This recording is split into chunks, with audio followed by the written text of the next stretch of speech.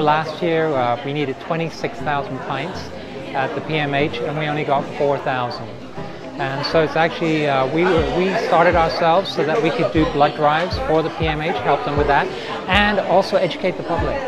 And so fill that gap between the need and how many people are donating. It's very straightforward. You just got to make sure you have eaten like half an hour before you come and give blood.